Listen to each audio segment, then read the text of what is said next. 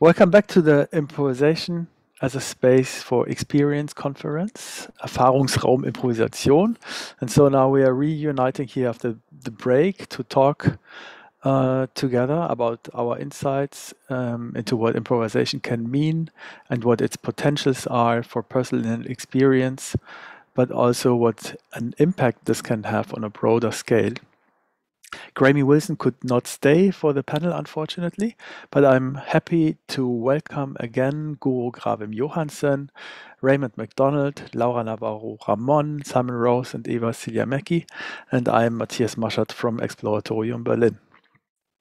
It's probably more or less impossible to give a short summary of what we have heard from you today already in your presentations. I can say that it was very dense and that there were so many aspects in it crucial for improvisational experiences. And this is also where I would like to start with our discussion now. You all share the practical experience of improvisation as well as the experience of researching on improvisation. And what also connects you in a special way is that you have all been doing field studies. It's all based in ethnographic work. It's all empirically gained knowledge in a way. And yeah, after all the presentations this morning, I'm now very interested what you have discovered in each other's presentations, what also feeds back in your own research. Where do you see common ground concerning the potential of improvisation, the meaning of improvisation, and so on? And you also can, of course, point at things where you may have come to different conclusions or different observations. Yeah, and if you want to contribute, just wave your hand.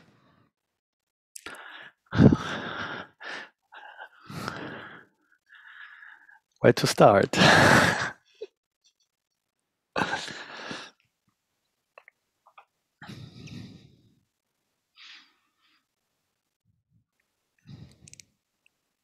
I'll jump in.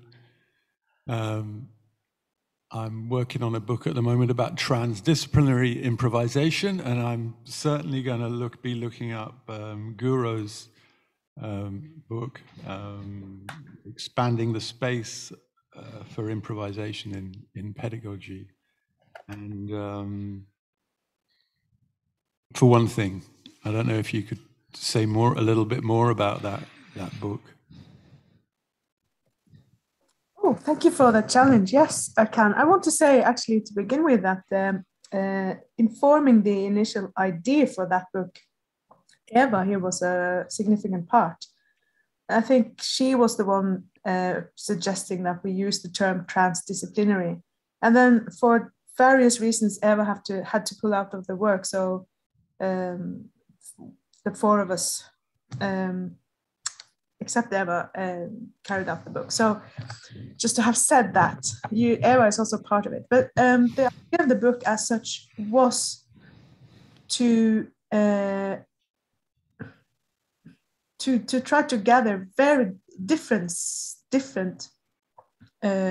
perspectives from different fields and different levels, if that is a word that makes sense, you know. So we cover, the articles cover working with preschool children, and it covers working with it in higher education as well as community music. And there is a slight bias in the book in the sense that it's very European dominated. There's one contribution from Japan, and one contribution from no, I'm mistaken. Yeah, so part of a chapter from the Middle East, and the problem with such a sparse representation from, you know, cultures that it's easy to think of as other, you know, the other with a capital O, is that it's easy that they become representatives. So, but the intention was to cover broadly and to see, I don't know, I'm not going to ascribe this position to the other editors, but my own position is that I'm interested in difference. I noticed that many scholars within improvisation research looks like that they seem to look for commonalities and common experiences, and that is of course important in its own right, but there's a danger that we neglect differences, and if we do that, there's also a danger that we oversimplify experiences.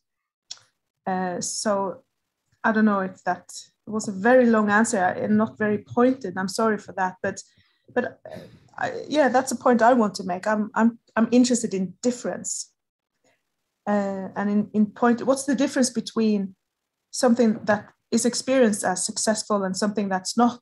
If we talk about improvisation as it's as only a positive, glorified thing, then we are overlooking and maybe ignoring and maybe excluding some voices. And the same goes for improvisation in different traditions, as my own presentation wanted to address the importance of culture and tradition.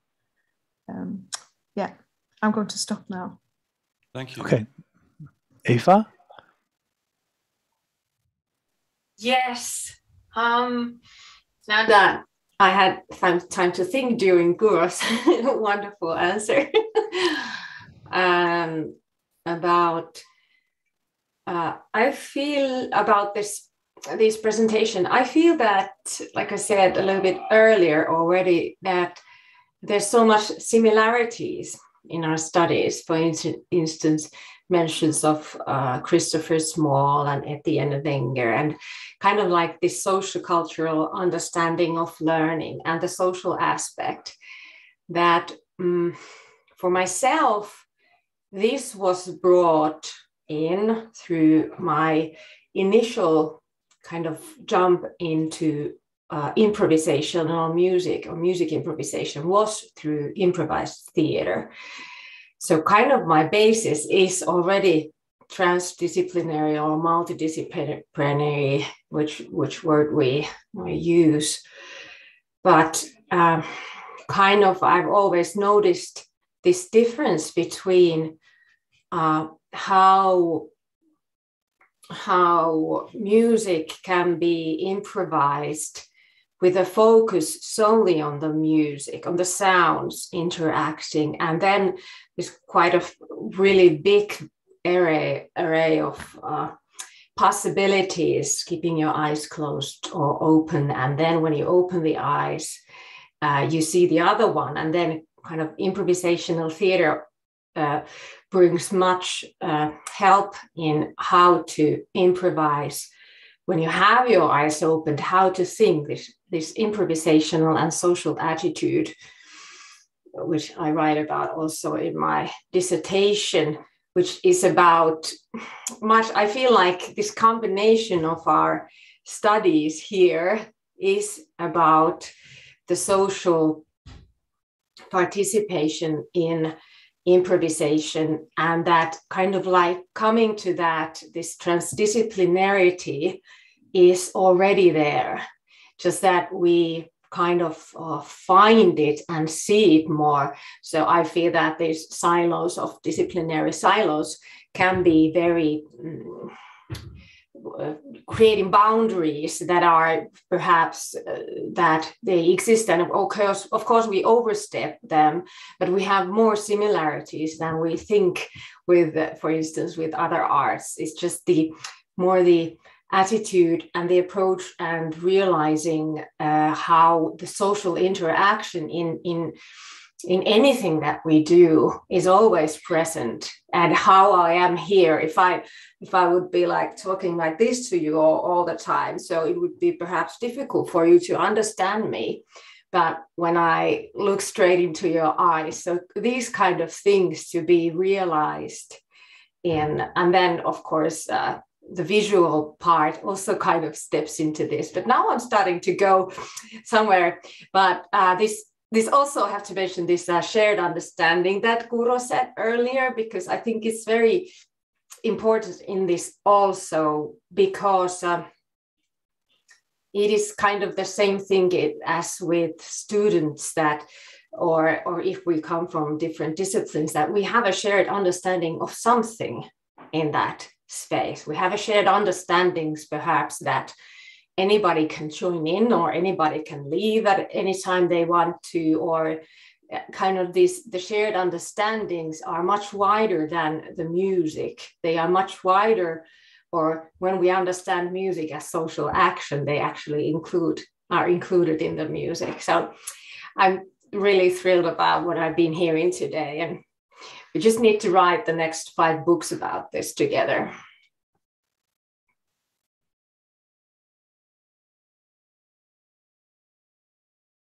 That sounds like a good plan.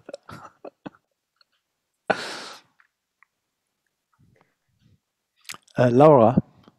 Well, for me, this morning, since my perspective, were an incredible kaleidoscopic of many, not only transdisciplinary fields, if not both philosophical, psychological, educational. I think that for me, in my field, that is music education, my worries are how to translate a little in the reality of the classroom in primary and secondary school and in music school with children, because I think that the germ of self-expression, the germ of enjoyment and playful through the music is at the beginning of the musical experience. And this morning I learned a lot with my limitations of the understanding of English, because I feel a little outdated because I always read in English, but I have not too much opportunities to talk in English. But in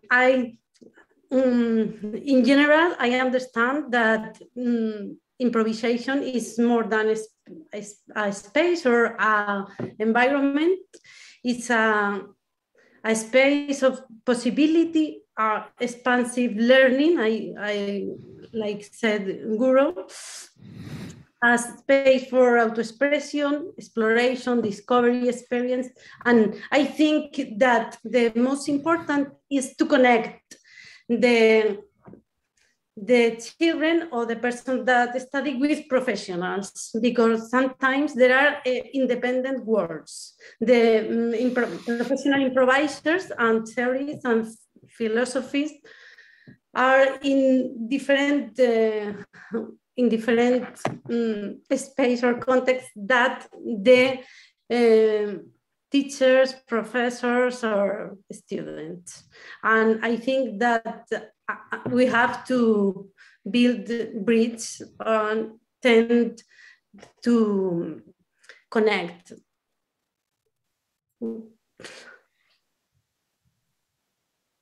Yeah, what are the ideas to really reach current music education with our ideas about improvisation?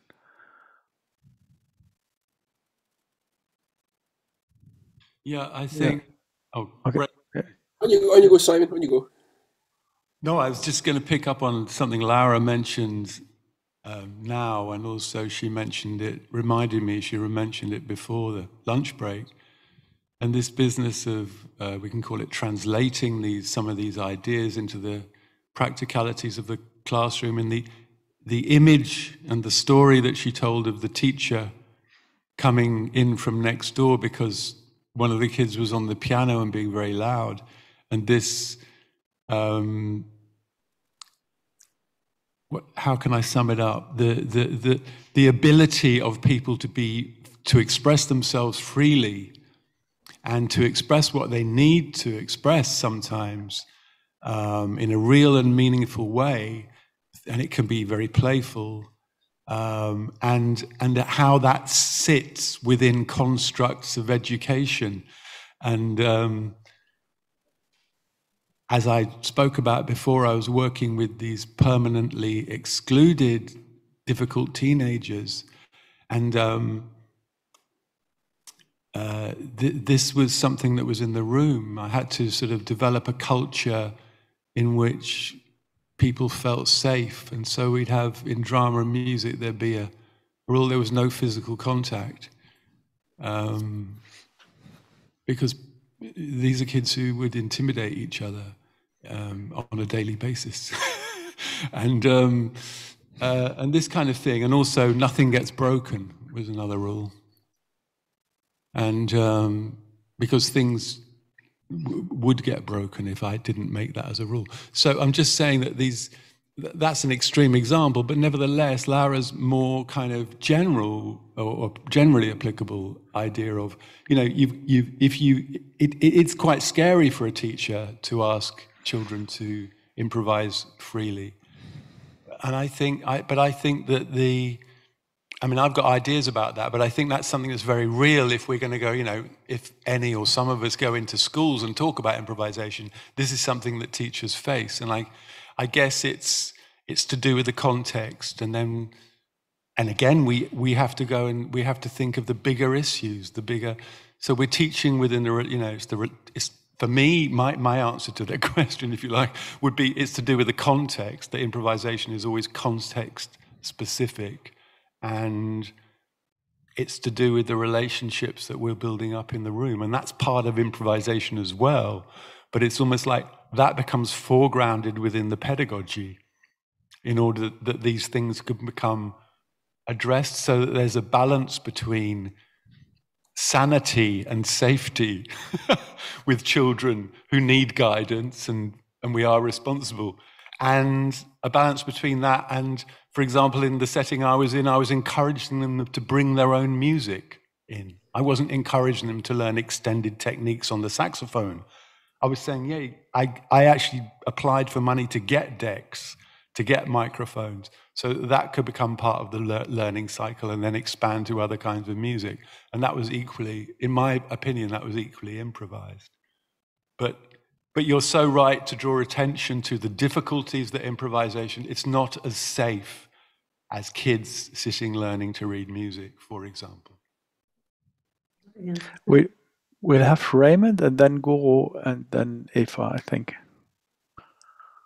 Yeah, so I guess I'm just following on from what Simon was saying, and also thinking about your question, Mathias, about improvisation in education and Guru's interest in different types of experience, not necessarily good experiences, because it's important to understand negative experiences as well. And I guess one particular point, I think it's say that, yeah, while I feel, what's the word, almost evangelical about improvisation, but not fundamentalist. I think it's possible to be evangelical, but not fundamental about improvisation, while acknowledging that improvisation in and of itself is neither a good thing nor a bad thing. It's the context in which improvisation takes place and how we work with improvisation, and particularly, you know, in educational context, because that's what we're discussing right now. And I guess that's one of the challenges for us as researchers, is to try and understand in more detail the processes and the outcomes of improvisation, while celebrating its potential and celebrating the different ways in which it can be used, but without just assuming that because something is improvised or because a situation is improvised that it's necessarily going to be good. And so to have, I think Guro said that earlier as well, to not oversimplify, to in some way celebrate the complexity and the messiness, and I use messiness in a theoretical sense as well. John Law's research around mess, sociological, psychological mess, to celebrate the complexity and the messiness of improvisatory situations, while at the same time being evangelical about its potential and about people's universal capacity for creativity and collaboration. I actually think, I think Eeva was before me, so. Okay, then. Okay, yeah, a lot to say here already.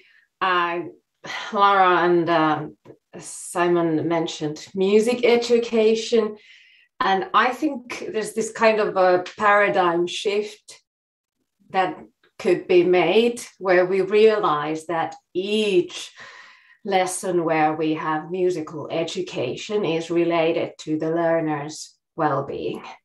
That in each sessions we are making decisions that have to do also not just about just what they learn musically or what they do musically, but also is related to their well-being.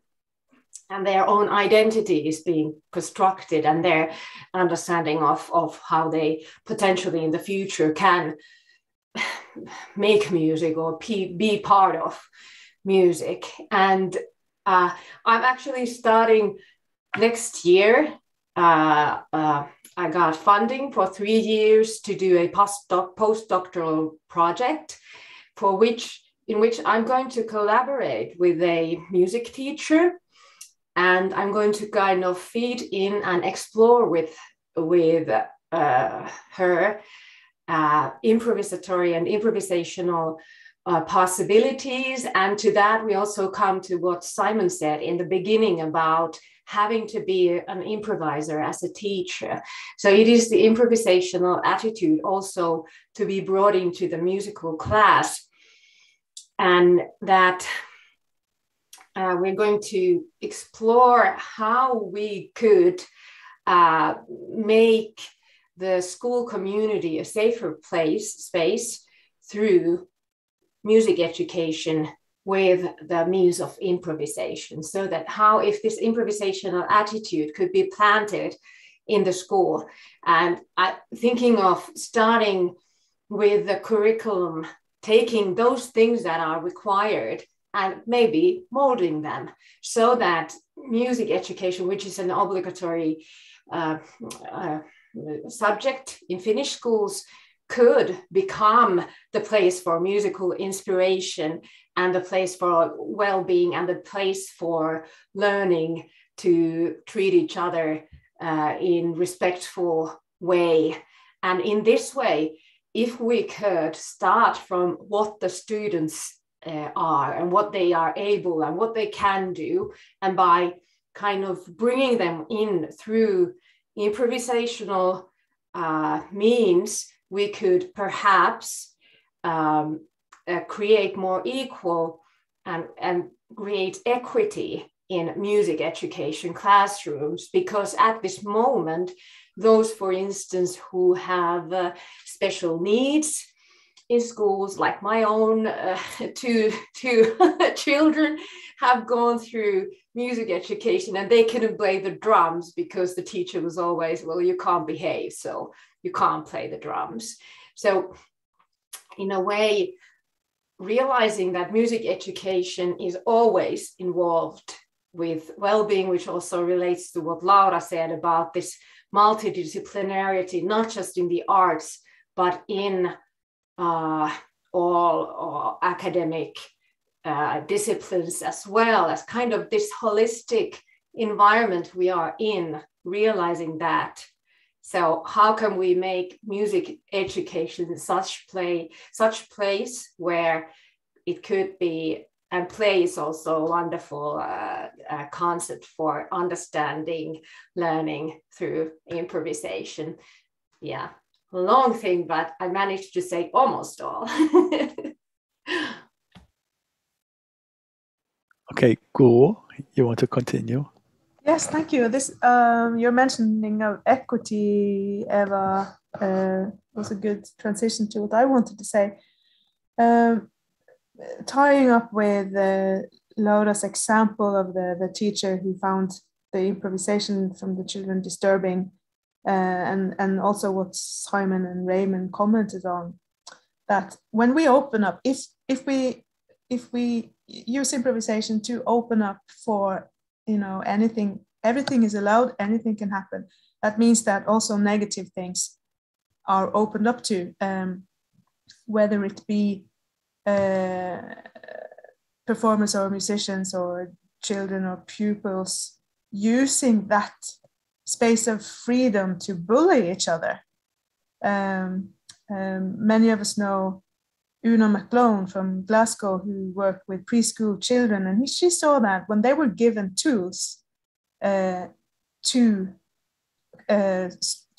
was meant to structure improvisation, they used these tools to exclude each other because they were given the freedom and the scope. And now I'm reaching the point that I want, or that I wanted to make, because there's something that Raymond mentioned in his talk earlier that we haven't really addressed, and that's he talked about wanting to challenge hierarchies and meritocracies that we know. There's a trope about improvised music as this flat structured, very democratic kind of music, because there are no pre-described roles or set rules. But as I said, when we give freedom, that freedom can also be misused. So the question is, and the problem is how, because improvising together, as many of you all have addressed in your talks, we don't always know what to do, and we don't always know what the other mean, and there's a lot of insecurity maybe involved. And so addressing, if I feel in a band, for example, if I feel that another musician is trying to send me out, trying to,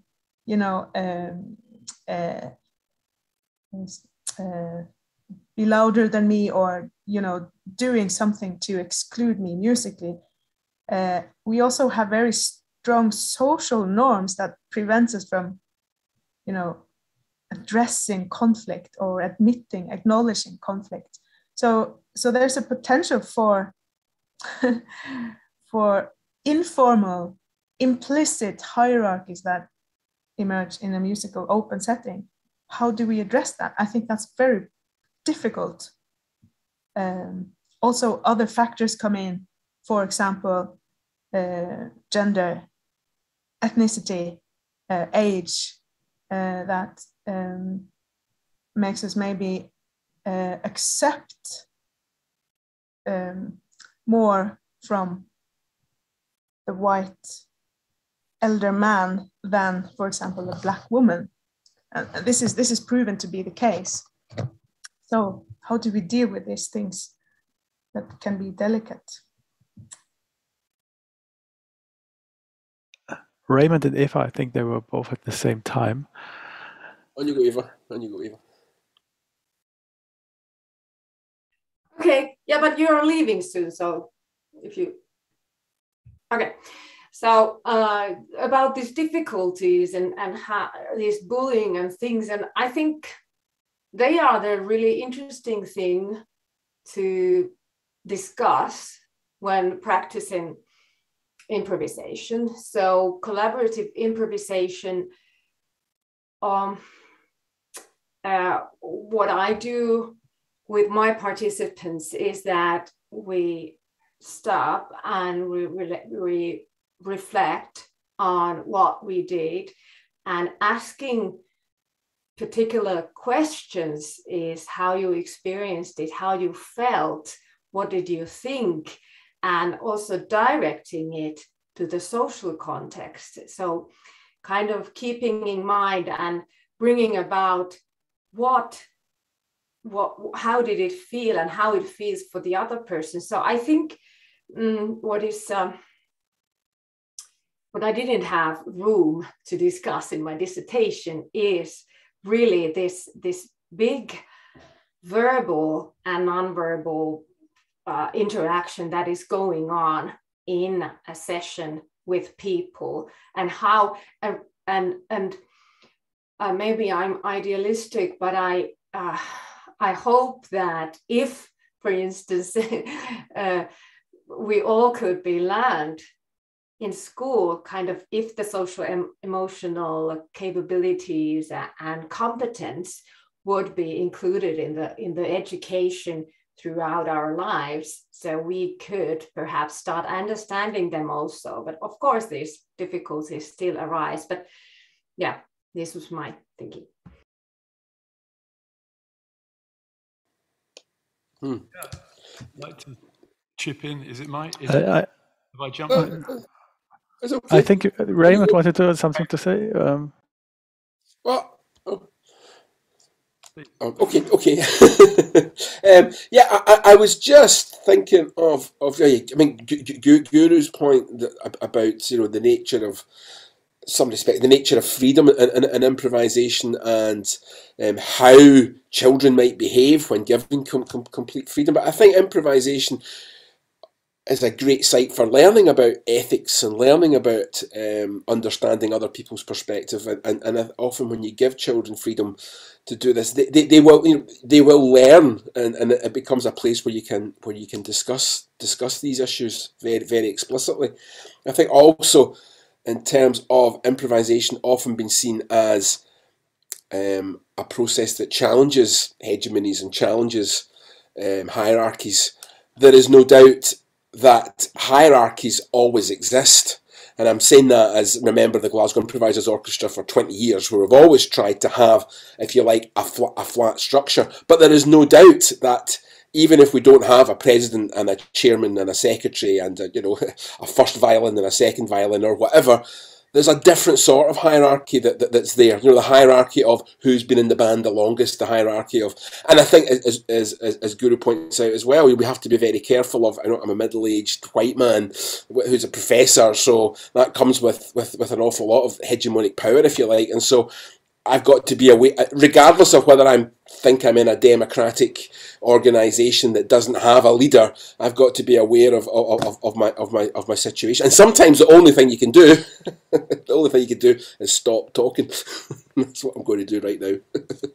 I'll pass over to Simon. Here's another white male. We need another white male. Okay, we've got one, I suppose. No, I'm going to, like an echo chamber, Raymond, I'm sorry. I think Cornelius Cardew, who's some of you have heard of him, he's an important figure in the development of what we can call free improvisation in London, in the UK scene. And I think I think the paraphrase would be something, what you play tells us what you have in mind. And going back to the example of the bullying, I mean, I suppose leading off from the idea of Cardew, and we're talking about the ethics of improvisation, I suppose, and the musical and the social are really indivisible. And I think children understand bullying. Bullying is something that's discussed in schools a great deal from a very early age, and of course. I think it's a bit of a myth, actually, that suddenly there's this thing of free improvisation that suddenly appears in the room and everyone goes crazy. I'm not sure that's ever things really work in that way. I'm never sure that a teacher will communicate that sense to children, but they will probably frame the session in a way that any other kind of responsible and authoritative teacher will impart. Make, as I referred to before, safety in the room and these kind of things. So that does reflect, and again, this whole thing does reflect back onto the teaching process, and also the ways in which the teacher is understanding their role as an improviser. And if somebody it looks like there is a sign of bullying within the music, how they, as a teacher improvising, are able to work with that in the room. For example, I used to use video recording. In fact, the first study that I did focused on what it was about recording with video that helped the process work with children with emotional, behavioral, and social difficulties. And somehow that diffused the situation. And I realized that what I'd done, I formalized what I'd done. I hadn't realized, but what I was doing was I was very often giving the camera to very significant people within that peer group, within that power structure in the room. So if I got 5 boys and there's 1 girl, I maybe would give the camera to the girl in the room. And then all of a sudden she's got some kind of control over the situation and what's taking place. So there are different ways, and certainly with instruments that can pan out. Of course, drums can be very loud, you know, so it's like just little things like that. But I certainly think, but like Raymond says, I mean, I think the improvisation can be the site in which these things also become manifest, become discussed, because there's an inversion of this, and it's something that I would also argue, you know, like men with saxophones can be very loud. And I know that I've been too loud in the past, you know, in certain situations. Foregrounded instrument, it's got a history of being a foregrounded instrument and so on. But I think it's much more complex than this, because there can also be quite there can be a passive aggressive thing that goes on in music where you're like, Christ, I've got to be able to hear this thing over here. And so you can get all kinds of inversions and different shapes and things happening in the interactions. So we'll have Laura next and then Eva. And I also wanted to say, if somebody at Exploratorium would like to ask something, to comment on something, there's a microphone near the office door. You can just go there and get it if you want to. But first, Laura and Eva. Well, as Simon talked, I think it's really important, the power of free improvisation with children. According to my research and empirical data, an environment where they feel that there are no failure, probably a topic, but with children, it's another reality, educational reality, no judgmental context, and as said Eva, a place where you feel safe, psychologically safe, because you can express. More than that, free improvisation allow, in my experience, for children to globalize and utilize their own abilities and knowledge, as in other kinds of improvisation or instructions are not so easy. Especially free improvisation based on associations or metaphorical thinking have developed powerful psychological experience based on a state of flow or feedback, the unimportant feedback.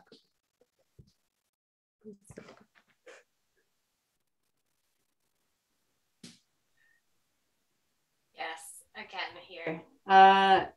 What I see as needed as teachers and facilitators, instructors, and co-improvisers is the ability to read the situation. So while the focus can be on the music, it needs to be on the social context as well. And as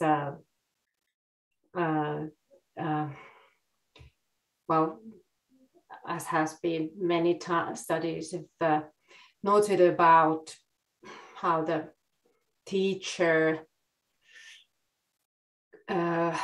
perhaps has to lose or give up of the authoritarian authority also. So in that, how can we, the teacher needs social, emotional competence so that it's possible to read simultaneously these things in the atmosphere. And I think that's very important and could be more emphasized in music educator training, as well as, of course, improvising. I'm really happy that you all accepted my invitation, that we came here together.